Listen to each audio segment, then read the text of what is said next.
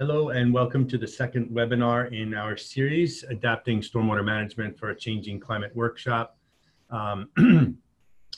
This is the second of 4 webinars preceding an actual in-person workshop that we'll be having in DC in March.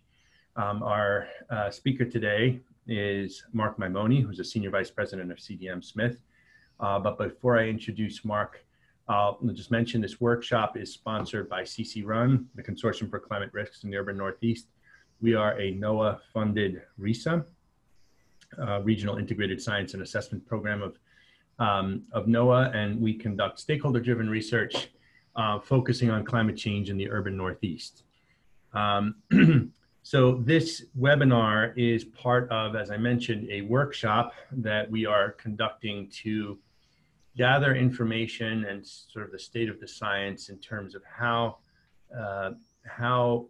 we can develop IDF curves, time series, other products that are useful to water utilities and stormwater utilities as they plan for wet weather events now and in the future.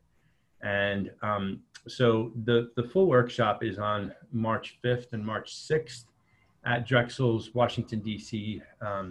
Campus, and you can look at the bottom of the screen right now. That's the link if you're interested in registering. Also, if you look up at the top left of the screen, you see pre-workshop webinars. So if you're joining us for the first time this month, for this webinar, last week's webinar and this webinar and the future webinars will all be posted at that link. So you can, if you missed Mark's presentation last week, you can go there now and watch it in its entirety. And you can also spread the word about this webinar and the next 2 with that link. As I mentioned, this is the second webinar that Mark gave. The last one was focusing on daily GCM precipitation output and its use in hydrologic and hydraulic modeling. And this webinar will be focusing on a stochastic weather generator that Mark's team has developed, which he'll be talking to us about in a second. But just as a highlight, next week we have Dr. Ziwen Yu from the University of Florida, and then February 13th we have Eric Rosenberg and Art DiGaetano from Cornell University who will be presenting additional work. Again, for those of you who are professional engineers looking for PDH credits in Pennsylvania, New York, or New Jersey, well, for Pennsylvania and New York, we can issue a certificate of completion to you. Just please type your name and email address into the chat window. We have other states pending, so if you're interested and you're in another state, let us know and we will see how things go going forward. So today's speaker, Dr. Mark Maimone, this is a picture of him wearing his other hat as a professional cellist, but he is a senior water resource management specialist with CDM Smith. At least that's what he is for us today. His academic background involves bachelor's in civil engineering, master's in environmental and regional planning, and PhD in water resource planning from the University of Groningen. And he's got over 30 years of experience in groundwater and surface water management, water quality, urban water management, and modeling of ground and surface water with many publications. And so Dr. Maimone has been working with Philadelphia Water Department quite a bit on this topic. And so with that, I will hand it over to Mark to get into the technical presentation of today's webinar. Great, thank you, Franco.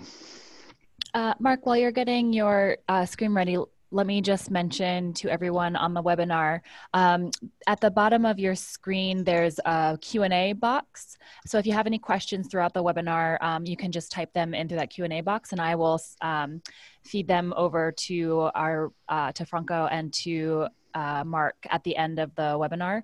Or if you would like to verbally ask your question, there is a raise your hand button also at the bottom of your screen, and I can unmute you so that you can ask your question verbally. So when we get into the Q&A section, then those are the 2 ways that you'll be able to participate. Thank you, Corin. Good afternoon, everyone. Pleasure to give this second webinar. I'm going to be talking about a stochastic weather generator, a practical one that we developed for the Philadelphia Water Department as part of their climate adaptation program. My co-authors and people that have worked with me on this project, Julia Rockwell, she heads up the climate adaptation program at the Philadelphia Water Department, and Sebastian Malter, who's now with CDM Smith, but at the time also was with the Water Department working on this project. I did give a webinar last week, Tuesday. Many of you, or hopefully many of you, heard it. For the ones who haven't, I'm just going to take about 3 or 4 minutes just to make sure that what we concluded and presented last week is in this webinar, so that the rest of it, what follows, will be a little bit more understandable. So we looked at global climate model output, and we compared it with the Philadelphia rain gauge, and we showed a bunch of statistics to prove our point, but we drew a number of conclusions which I think are important and are fairly universally true for a global climate model output. And that is that they do a pretty good job on an annual and maybe even a seasonal basis when you're totaling up their precipitation volume. So in Philly, we get about 44 inches. If you look at the models, they also give about 44 inches. But once you get below seasonal, even monthly, they begin to get fairly inaccurate. And when they give daily precipitation volumes, which they do, you can get a daily precipitation time series starting in 1950 and running all the way through 2099. The results are pretty poor in comparison to what actually happens. They underestimate quite a bit the daily rainfall totals, and they overestimate how many times it rains per year. So that's how they get the annual correct. They underestimate the intensity by about half, and then they have about twice as many rainy days per year as actually occur. So that makes using their daily output for any kind of urban stormwater application useless.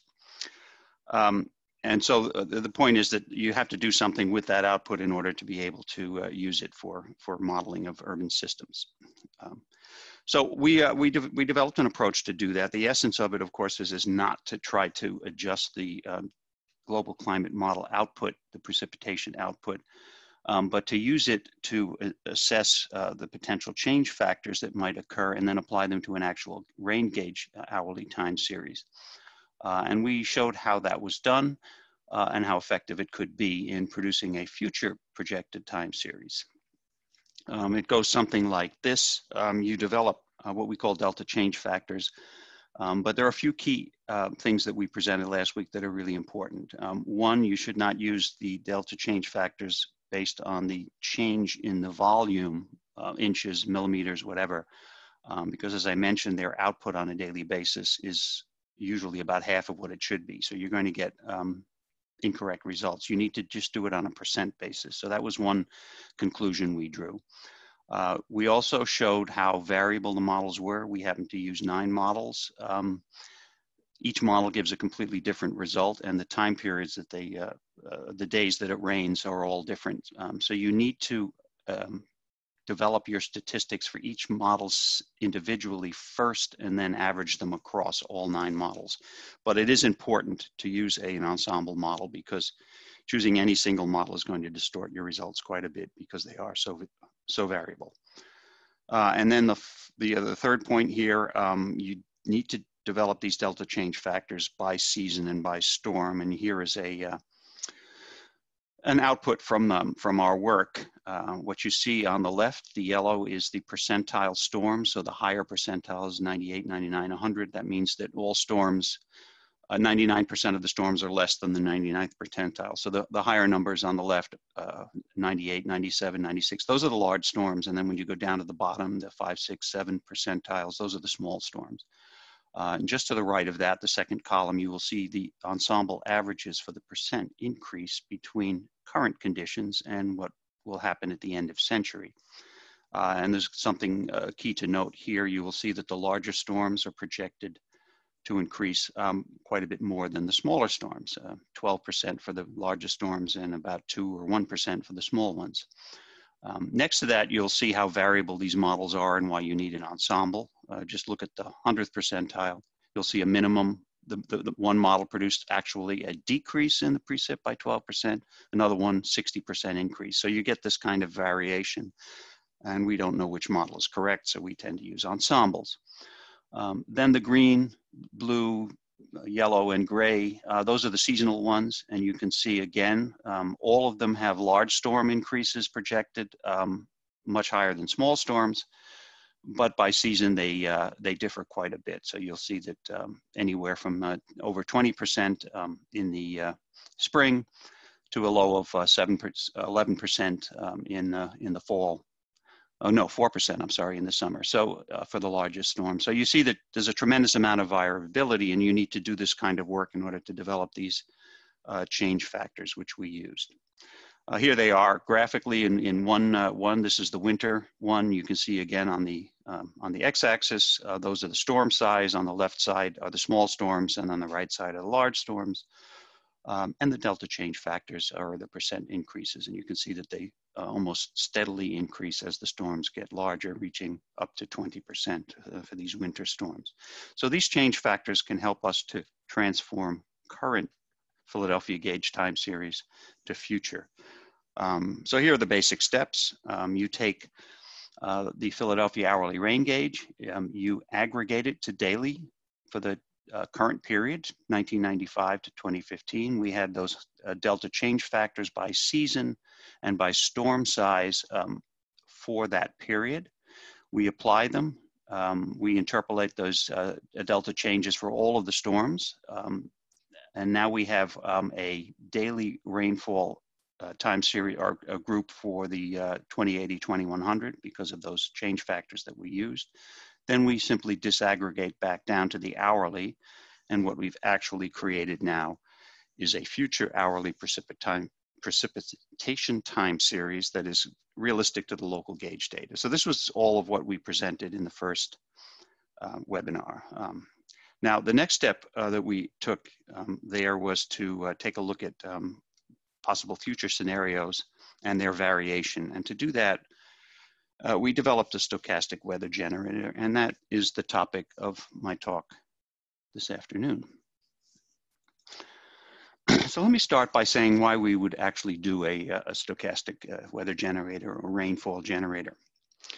I think we're all used to thinking that rainfall that occurred in the past is a given fact, and we work with those statistics all the time. So we think, okay, it rained a certain amount each day or each hour between 1950 and 2015 or today, and that's how it rained, and how it's a given fact. It's not necessarily a variable kind of a thing. But there are two types of variability that we do consider. One, of course, we're used to the fact that every year is a little bit different. There are dry years, wet years, and so forth. So we're used to that, and we're used to taking statistics and trying to figure out what their return interval is. So we might say, all right, this 24-hour storm, how big is a one-year return interval, or how big is a 100-year return interval? So those are the probabilities of having one every year or one every 100 years.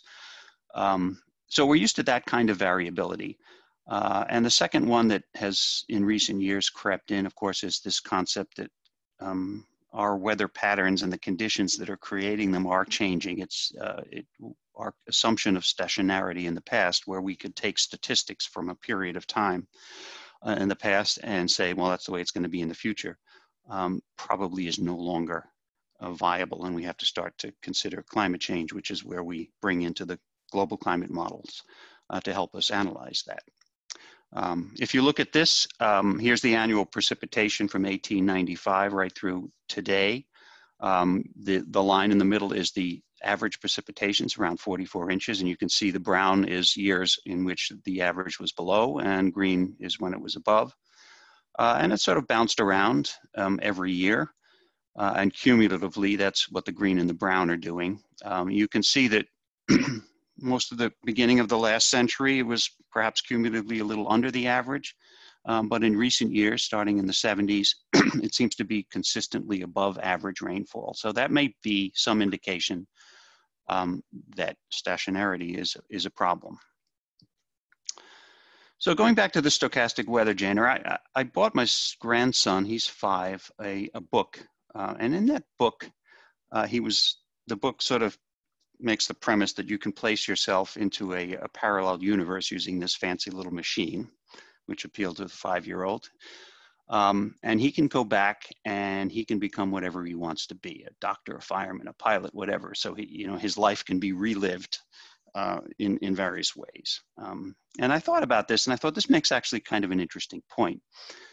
We do have decades and decades of hourly rainfall from the Philadelphia airport gauge, but is that the only way it could have happened? We assume it is, that's the representation of what weather was over that period, but really, that's not true. It's only just one realization of what could have happened. Given the conditions of the past decades, it is the one that happened to occur, of course, and that's the one we're used to using for our statistics. But we would need some sort of a parallel universe portal to go back in time and rerun that period, and we would get a different set of rainfall statistics altogether. And so that's what we're trying to do here. Here's a simple example of how this could be tricky for us, for example. Take a look at this graph. This is the total annual rainfall between 1950 and 2015. And you can see it's bouncing around that 40 to 44 inch rainfall. It may be slight trends, but it's very hard to view. And we could say, all right, let's take this as current conditions, and we're going to work off the statistics that are associated with this. Well, let me just pose this thing. Let's assume we have 3 hydrologists, and they're looking at this data. But hydrologist 1 only has data from 1950 to 1970, and he's asked what the average rainfall is in Philadelphia, and he says, well, it's 39.5 inches, because that's what his data is telling him. Well, hydrologist 2 actually only has data from 1970 to 1990, and when he's asked that question, he says, no, it's 43.3 inches per year.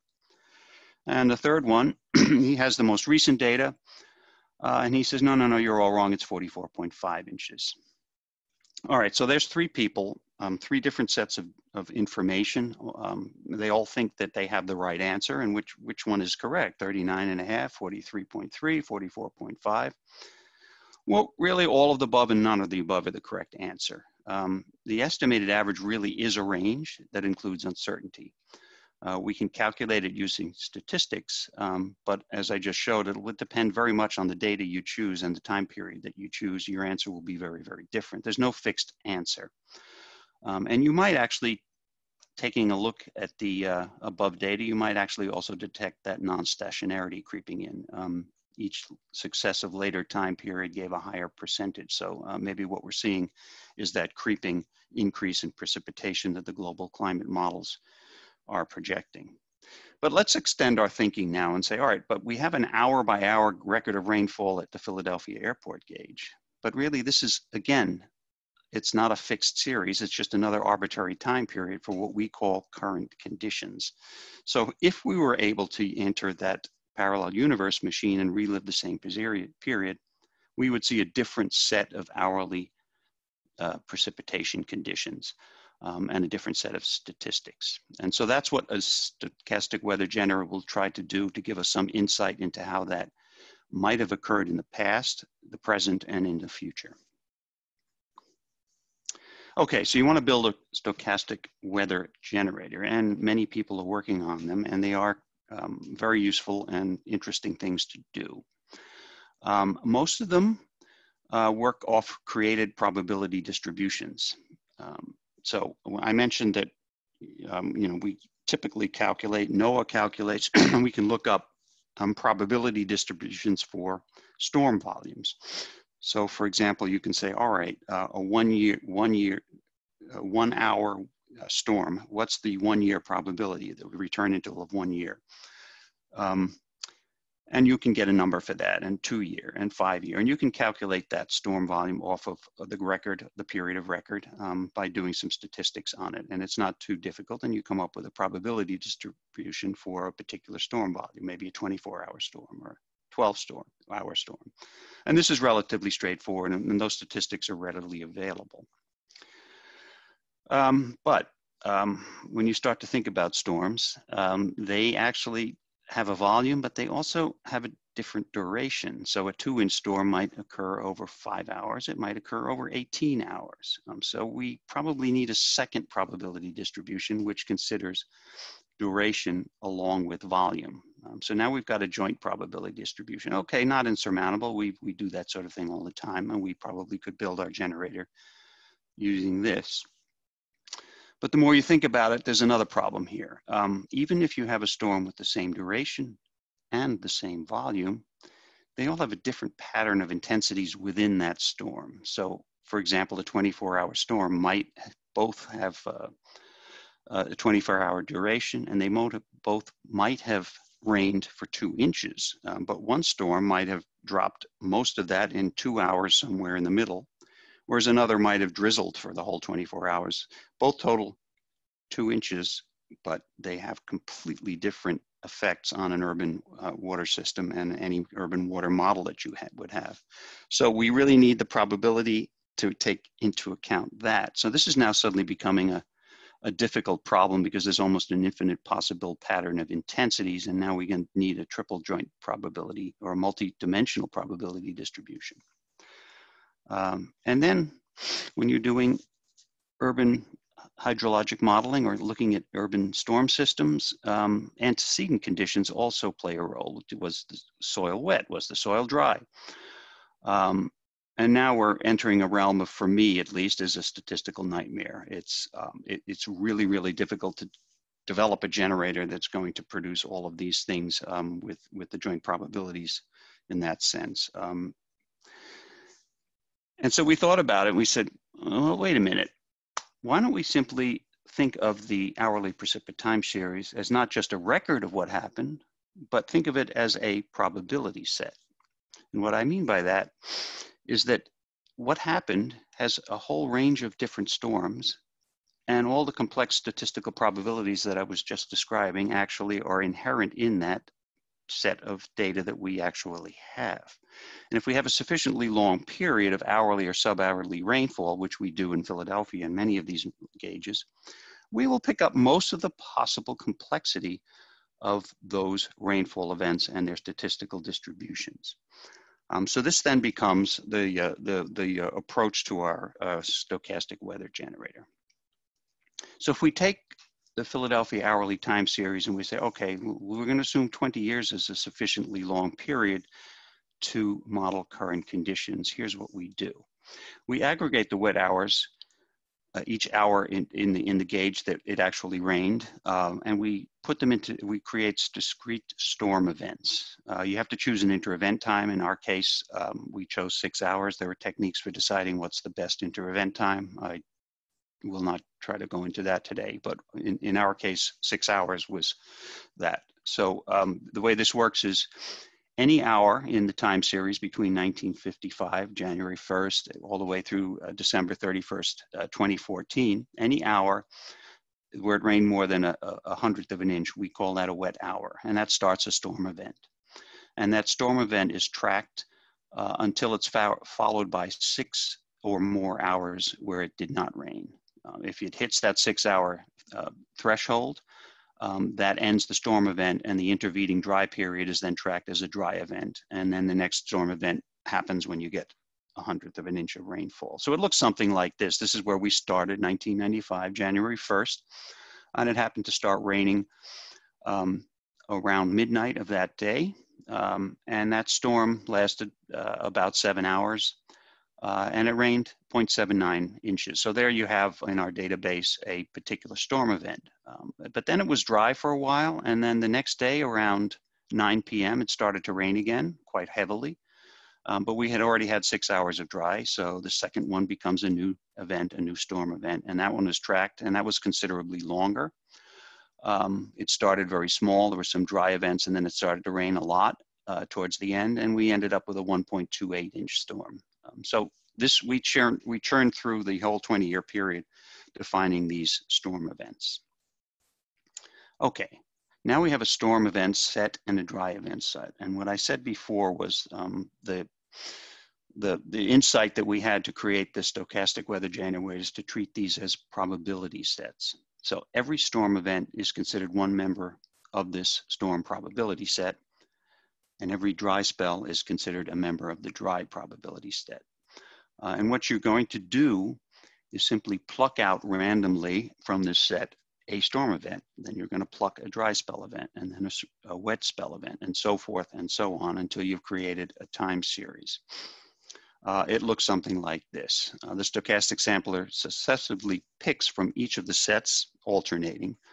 And because all of these storms are in there with an equal probability, you get a wide variety of storm events. And then after you've picked your storm event, you pick a dry spell, and then you follow that up. And you continue to do that until you've reached your desired series length. So you can recreate a new 20-year period that's representative of 1995 to 2015. And then you go ahead and do it again and again. And you can do that 50 or 100 times until you've represented that period with a stochastic set of different rainfall time series. So we've bypassed the need to develop this multidimensional probability function because we have it inherent in the storm events. If you think of the storm set, for example, they all have different volumes, durations, intensities. And if we assume that that 20-year period is long enough to give us a representative set of these storms, then we've probably covered the range of most of the possibilities. And if you think about it, when you look at that storm set, there'll be hundreds and hundreds and hundreds of very small storms, because that's the ones that are most frequent, and very few of the really large storms in that 2,000 storm event set. So by plucking them with equal probability, you have a very high likelihood of picking a small storm and a low probability of picking the large storm. And thus you've got the probability distribution correct. Of course, we could use the full 100-year record, and actually we did some experiments with that. The advantage is there, it will give you even a wider range of storm volumes, durations, intensities, and so forth. But as we mentioned before, that does assume that the 20th century has experienced no climate change related shifts. And so if you're really interested in what we might call current conditions, maybe the last 10 or 20 years, then that's probably not going to give you the right statistics. You can also select a more recent, shorter period. We happen to use the 20-year period, 95 through 2015 at the time. Fewer storms, but still quite a combination, over 2,000 of them. And this actually might be more representative of the climate impacted current conditions. Either way, it depends on what you're trying to do, but you have those choices. All right, so is this going to work? We are assuming we can pick randomly from each data set. First a wet event, then a dry event, then a wet event, until we reach whatever time period or length of period we want, 20 years or even 100 years. But one of the key assumptions here is that the two events are independent. In other words, if you have a dry event of a certain duration that does not have any influence on the subsequent duration of the wet event, and vice versa. Well, we checked all the statistics on those correlations, and we found that they appeared to be independent. I'm not going to go through that, but I will just show you the graph of storm event duration versus dry spell duration. And of course, what that thing is showing is that there's no relationship whatsoever. You can have a long storm event and a very short dry event following it, or vice versa. So we were quite happy with that assumption. The second one, of course, is, does the length of time of a dry event have any influence on the subsequent volume of the following storm, or vice versa? And again, the statistics showed nothing, and here's the graph of that, and you see no correlation again. You can have a long dry spell and a very small storm, or you can have a long dry spell and a very large storm, and vice versa, and it seems to be fairly random. So we were happy that we could pick randomly from these two sets. One other assumption that's a little more subtle. In the first webinar, we did talk about the fact that you could do these delta change factors either by calculating the, well, you have to use the GCM on a wet day because they don't give an hourly time series. So the percent changes between the current period of record and whatever future period, in our case, I'm saying 2080 to 2100. you can only look at percent changes based on the amount of rainfall that falls on a given day, not by storm.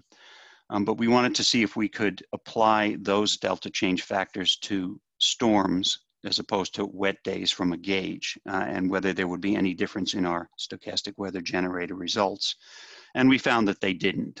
There are a lot of numbers here, but basically what you're saying, what I'm showing here is in the future, the day-to-day, in other words, if we used daily totals from the Philadelphia rain gauge and compared them to the GCM dailies, we got a set of numbers. And if we took the rain gauge data and did the 6-hour intervent time and created storms and adjusted them upwards and then did the stochastic generator, we got essentially the same numbers across the board. So it didn't really matter. It becomes a matter of what's easier statistically for whomever is doing this particular exercise. So another check. If we run the stochastic weather generator multiple times on current data, how well does it match and what does it give us? And what we're looking for here is going back to this idea of the time portal or the time machine or the parallel universe. We would expect if we ran 1995 to 2015 that we would get a range of hourly time series that are quite different. So one might be fairly dry, one might be fairly wet. But we should also expect that the average values, if we calculate average values, that the stochastic runs should converge on those average values from the Philadelphia gauge. And indeed, this is exactly what happened. So here's a table which shows in gray on the top some values for the period from the Philadelphia gauge. So we have the average annual total, 43.24. These 50 simulation average, 43.37. So you can see it was converging on that. If we went up to 100, it would get even closer. Same for the minimum, the mean event depth, average number of days, almost identical. Mean event duration, 7 hours, and 7.4, 7.3. So you can see that the stochastic is converging. Now, a couple of them are in red. And those are the single event maximums. And there is a slight problem with the stochastic generator. We don't get quite the same. It does not converge. And here's, of course, the reason why. Realizing that if we have a probability set from Philadelphia gauge data, it will have the single largest storm, which happens to be 8.27 inches in that period. Because that's the probability set, obviously we're not going to be able to pluck a storm larger than that because it doesn't exist. So when you look at the maximum annual total, the convergence of the 50 simulations is going to be slightly underestimating that. And of course, if you're looking for a single event, it's not going to go over 8.27. We have solved that problem. You can extend your probability set by using an extreme value function and add some larger storms to that based on the gauge data, and you can solve that problem. But for the results that I'm showing you here, we didn't do that. But it is something that you can do to get past this problem. Okay, so here are some results. If you want to look at how this thing works. This is the result for 50 simulations for current time period. And this is simply the annual total precipitation in any given year. So on the left side, what we observed at the Philadelphia gauge for that 20-year period. So you have 20 annual totals. You can see the dots faintly. And then we've calculated the mean is 43.24. Now we run our weather generator. We have 50 simulations of 20 years.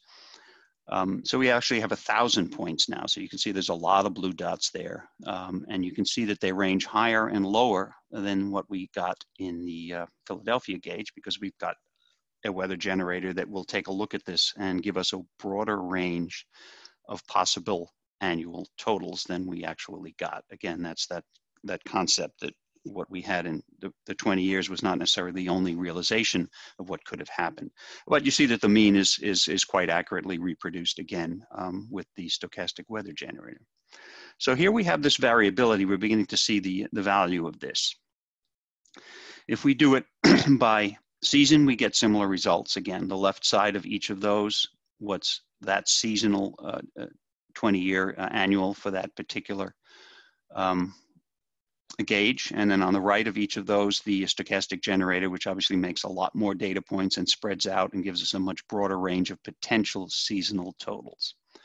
But remember, this weather generator is actually producing an hourly time series, which is going to be really, really important, as you'll see in a second. So if we go back to what I described in webinar 1, the series adjustment method, we can adjust our time series using those delta change factors to create a future probability set. So we have the 1995 hourly time series from Philadelphia gauge. The stochastic generator can take what we produced as a future hourly time series for a 20-year period and do exactly the same thing, generate a variety of future time series. So here's the way it looks in a little graphic. We have created a time series from 28 to 2100 using those delta change factors and reaggregating the Philadelphia gauges from the daily back down to disaggregating them back to hourly time series, or even 15-minute if we have them. Now we have a future time series. Then we do exactly the same thing. We create a storm probability set, a dry spell probability set, and then we can stochastically generate hourly time series for the period 2080, 2100. You can do that 50 or 100 times. And that will be used. And we could actually turn that 20-year time series into a 100-year time series if we want to investigate a longer time period. What's that actually saying?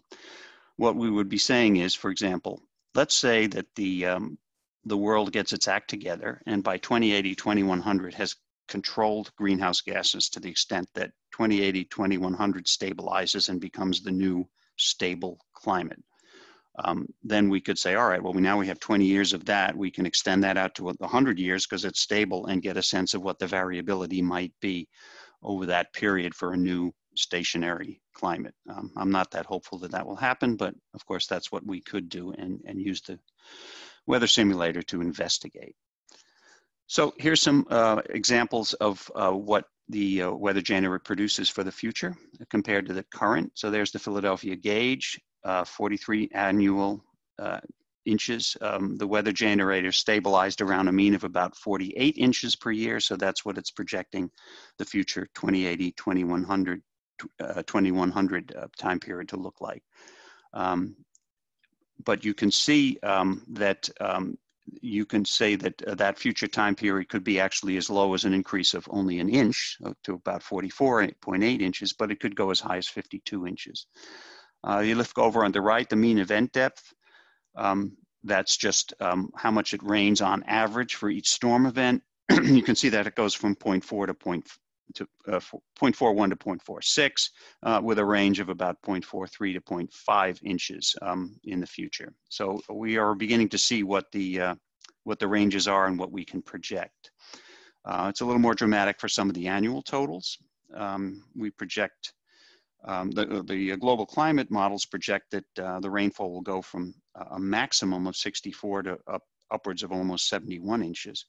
But when you run our simulator, we can see that that can range anywhere from 52 to a high of 76. So if you think that we are now seeing the maximum that we've ever seen at 64, and it could get as high as 76, you begin to see why we need to investigate these extremes.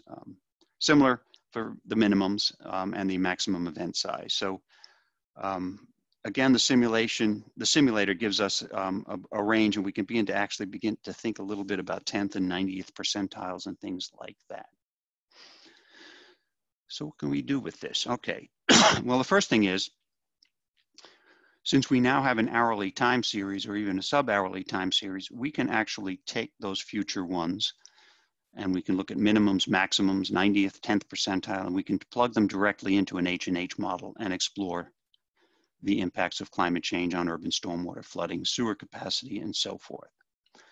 And as I said, with the stochastic weather generator, we can begin to look a little bit about the statistical range of that as well. So if we're going to be making probability decisions and we want to know how conservative we need to be, this becomes very valuable.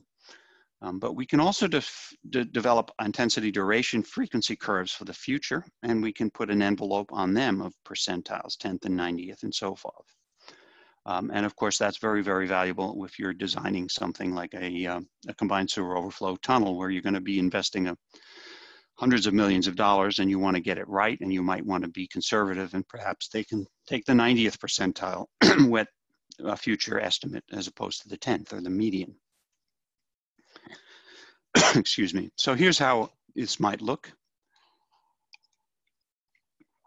And this is a set of IDF curves with the the future and the current. And what it's showing is the recurrence interval on the x-axis. So there's the 10-year recurrence interval, 20, 30, all the way up to 100. And on the y-axis, the number of inches associated with that. And then each of the different colored lines are a different storm duration. So these are typical IDF curves that you'll see. So the solid lines might be the ones from NOAA. For the 1 hour, the red, a 2-hour storm would be the blue, a 3-hour storm would be the green, the purple is a 6-hour storm, the orange is a 12, yellow is a 24, and a 48. And you can get the average intensities in inches per hour for each one of those storms. And that's available from NOAA. It's also something that we calculated. But now we took our time series that we created and we generated off the mean future estimate. And those are the dotted ones. And you can see how the IDF curves shift upwards in 2080 to 2100 as the storms become more intense. So this might look something like this, where the 100-year storm was about a little under 2.7, or about 2.7 inches. Now, in 2080, 2100, that 100-year storm has now become somewhere between a 50 and a 60-year recurrence interval. So you can see the shift as climate change has its effect on the recurrence interval of these storms. So these IDF curves can then be used in your designs. The last projection, this one's a little complicated. What the gray and the dark line in the gray, that is the actual current IDF curve. I believe it's for a 1 hour storm. Yes, 1 hour duration storm. Again, the average recurrence interval is on the bottom of the x-axis. And in the y-axis, intensity in this case is it's a millimeter per hour. I pulled this from our publication. So you can see what the current IDF curve looks like. But now we used our weather generator to look what that current IDF curve might have been as a maximum or a minimum, and those are those lightly dotted lines. So you see it could have been a much lower intensity or a much higher intensity had we gone back and relived that period of 1900 to 2015 100 times or 50 times. And then we shifted it up to the future, and those are the more dashed lines, and you can see the shift upwards. So in the future, the minimum IDF curve for the 1 hour storm almost lines up with what we currently consider is the 1 hour storm, whereas the maximum is significantly higher. So again, you can look at the 10th and the 90th percentiles and begin to make use of that in figuring out how much of what your risk tolerance is and which percentile, or whether you want to go with the median or a more unlikely future wet storm or a more unlikely future dry condition. So some conclusions. From webinar 1, the delta change approach gave us good cumulative frequency distributions that conserved the local rainfall patterns, but gave us future estimates by storm size and by season. The stochastic weather generator gives us the opportunity to examine the ranges and the variety of potential future rainfall. We can also create multiple time series of any length in the future for modeling purposes, and we can also look at IDF curves and look at their variety in the future and in the current period to estimate probabilities of things occurring in the future and our tolerance for our risk associated with them. It can also be applied for sub-hourly time series, and we will be doing that for a number of the Philadelphia gauges in the future. So with that, that wraps up this presentation. And I guess I'll turn it over to Corin to handle the questions. And if I can answer them, I'll do my best. What you're looking at here is the ASCE journal article that we published on this particular subject matter. And you're welcome to purchase that, I guess, or if you have access to it, to read it. Corin? Yes, thank you, Mark. So we have about 15 minutes left for Q&A. And again, if you want to ask a question, there's a Q&A box at the bottom of your screen where you can type in questions, or if you'd like to ask a question verbally, you can hit the raise your hand button at the bottom of your screen and I can unmute you to ask a question. We did get a question earlier from Phil, if there's any difference between, if you're seeing any difference between mean and median in your simulation results. Just a little bit, not, I always try to use a little bit of common sense, because you will see small changes. And then if you think of the overall uncertainty of the global climate models and everything we're doing with and the scenarios, you have to sort of say, okay, those are the same numbers, even though they're slightly different. So no, we didn't see a huge difference.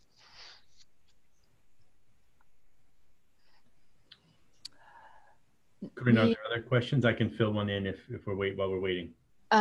Yeah, please go ahead. Okay. So Mark, really nice work. We've also explored these stochastic weather generators, and I was wondering if I understood your process, you ignored seasonality. In other words, you randomly picked wet and dry events regardless of season, although there was that one plot where you showed seasonal comparison. And I was wondering, did you... No, that's a good point, Franco. Actually, I should have said that we actually did break it into seasons and ran them individually and then reconfirmed it. I actually had forgotten that. I'm glad you reminded me. We did. So there was a moving, so to some extent your sampling wasn't random throughout the year. You had No, it was seasonally randomly selected. I need to adjust my presentation. I forgot that. It's been a while. Okay. And just tying into one of the questions that was last asked last week, you could, I guess in that, you could indicate whether it was snow or rain, right? Because you have that in the gauge data, if it came as, you know, water equivalents or if it was actually water. So you could actually, using this method, predict changes in snow patterns as well. It was, you didn't mention it, but I'm guessing you could do that if you just retained that marker as to whether it was the precipitation was rain or snow. Yes, that's a good point. Yes, you could. And the global climate models actually attempt to estimate when it's snow versus rain too. They use different methods. Sometimes they simply look at the surface and the layer closest to the land. Others use slightly more sophisticated attempts. So they actually do rain and snow as well. As I said, in Philly, the snow is fairly insignificant amount, so we didn't bother with it in this particular application. But yes, if we headed up to Boston, for example, and we're doing this, yeah, we might want to consider that as well. Right. We have a couple questions, and I also just want to mention, because this was asked, this presentation is being recorded, and a link to this webinar will be available on the webinar page, where you can also register for the upcoming webinars, and you'll also get a link to the recorded webinar in a follow-up email tomorrow. So a question from Karen: did you try to address ongoing changes? That is, given that we are increasing emissions globally, we expect more and accelerating changes. How might you capture ongoing shifts in variability and intensity, wet and dry? Well, that's what the delta change method will do. So we actually produce them for various periods. I just showed you 2080 to 2100, but we obviously can do it up until there. That's actually, some of the global climate models are now projecting further out, and we could use that as well. And we also we looked at delta change factors for a couple of the scenarios. You know, the RCP 8.5, 4.5, 2.6, and so forth. So yes, that goes back to the first webinar. Whichever change factors you decide and whichever scenarios you select, you would run through the same process and do this. Right now in Philadelphia, Julia Rockwell and her team have focused on RCP 8.5, which is the most conservative of the projections, or the most dire for most of their work at the moment. But there's no reason why we would be limited to that. Okay. Oh, and follow up. So if you'd capture observed 1995 to say 2130, you'd get the same curves? Say that again. Sorry. If you'd capture, sorry, can you see this question, Mark? It says Oh, let me stop sharing. That would make sense. Okay. And that's on the chat thing here? The Q&A box. Q&A box. So if you'd capture observed 95 to say 2030, you'd get the same. No, you'd probably get slightly different curves. We went to 2015, but 2030 would capture presumably more intense rainfall, and your curves would change again. So again, that was the point of my initial one, where I had the 3 hydrologists. Depending on the time period you choose, you're always going to get a different answer. And so that's always one of the major questions, is what time period do we choose? And that's kind of where the discussion is about non-stationarity, and whether we can prove that the last 10 years or 20 years have proven that climate change is occurring on the precipitation side. And one of the problems is it's so incredibly variable, as our generator shows, and actually the last 100 years show.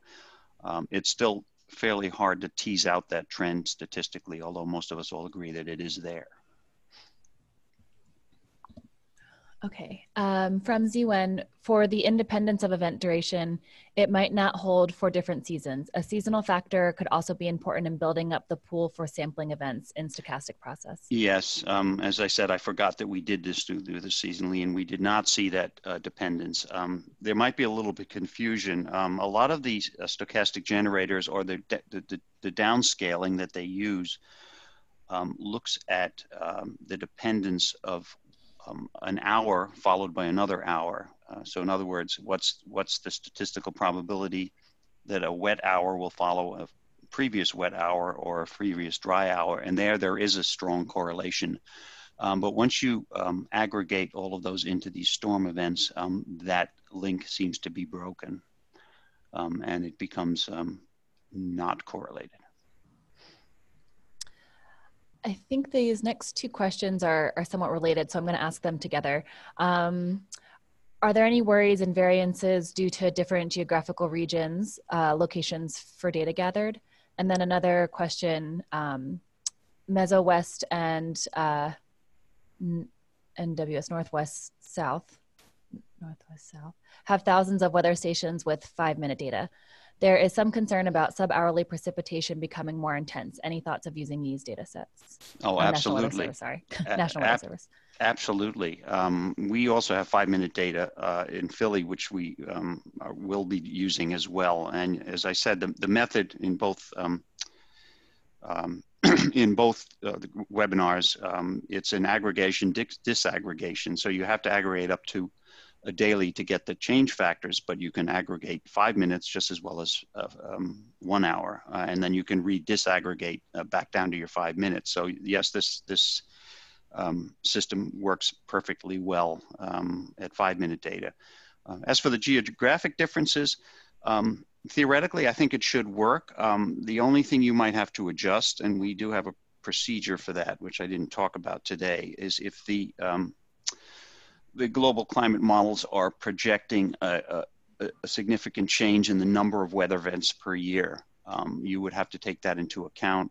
We do have an idea of how to do that, but we didn't need to in Philly, because when we looked at the global climate models, they were showing about 104 wet events per year on average now, and right through the future, all the future scenarios had about the same number.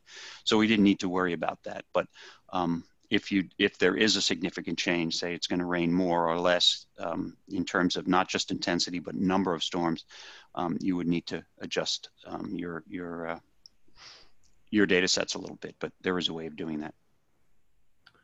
Mark, this is Franco. In a place where you have highly seasonal precipitation, where you could accidentally pick you know, so let's say you pick a dry period that happens to last for 2 months, and you do that on the last day of,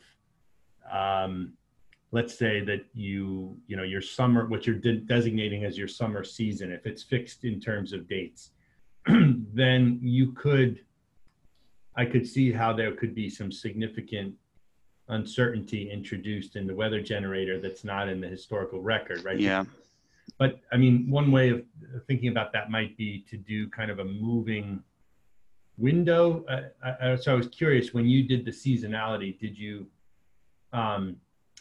pick the traditional dates of the seasons and then when you're at the edges, you kind of had an abrupt, sharp shift to a different data set, or did you kind of transition by moving the window forward in time? That's a good question. We did address that because you're absolutely right. You could have let's say a dry period or a storm that's, goes from whatever, March, I guess March 30th to April 1st or something like that. And yes, we experimented with a few things there. One was just to leave it alone and then start the new season's probability set after that storm or dry period ended. We also looked a little bit at cutting it off. In other words, if it was a rainstorm or event, we would just cut it off. We opted for the first one because we didn't like cutting off storms. We didn't mind so much the dry periods, but cutting off a storm bothered us a little bit. But yes, you have to pay attention to that. And I would imagine, although we haven't tried this in like a place that's like has monsoons and dry periods, you would probably have to be a little bit more sensitive to that and look at the edges and maybe make some decisions about that. We decided to leave it alone because first of all, it didn't have a huge effect on our results, but also we felt uncomfortable cutting off a storm arbitrarily just because of a date. Right. But yes, I think that edge between seasons, and particularly if the seasons are quite dramatic, much more than we're used to in the Northeast, I would definitely pay attention to that. Yeah. Good point. A note from Phil, who lives near Portland, Oregon. He said his weather station registered 4.72 inches per hour of rainfall rate in December 2019. Okay, there you go. We probably only have a couple of minutes left, but just a quick question to folks in the Northeast who might be interested in actually accessing these time series that you've generated. Are these does PWD make these available to the practicing community, or are these sort of for internal purposes at this point? Right now, they're for internal purposes. They're having internal discussions about exactly what to do about this because they are getting all kinds of requests. Julia's team is not exactly sure right now what the official Philadelphia's position is in this. She's trying to get an answer to that. Mm-hmm. Going up through the commissioner and then even through the mayor's office of sustainability, what should they be offering up in terms of, and there's two questions of that. It costs them a certain amount of work to make this stuff available, and their time is limited. And the other is, are there any ramifications for the water department producing this kind of thing? I don't know the answer to that, but right now it's still internal. But I think they're going to figure something out, and at some point that question will be answered. And have you looked, because I know the city has official projections for the future in terms of changes in, I think it's annual precipitation, but it may also have changes in the numbers of extreme events. And I know CC Run has developed those stats for Philadelphia. Mm-hmm. I know we have Dan Bader on the call who was part of generating those. But have you compared what you've gotten through this technique with some of the other forecasts for future precipitation in this area? Yes, we always do that, and we always run up to the same familiar problem. The numbers are always a little different, and then you start to look why, and then because they used a different time period or a different model, a set of models and so forth. But essentially, very similar across the board. That's great. But it's never the same, and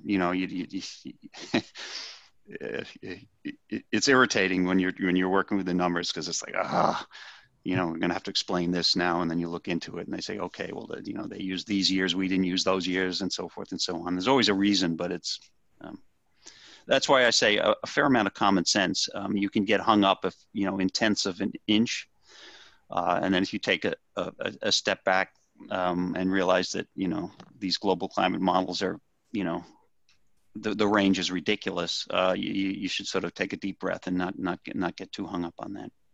Yeah. Okay, well, with that, I think we're out of time, but thanks again, Mark, for a second really illuminating webinar. Oh, my pleasure. And I see a question here that somebody's going to practice their clarinet when done. I'll do the same on my cello. Okay.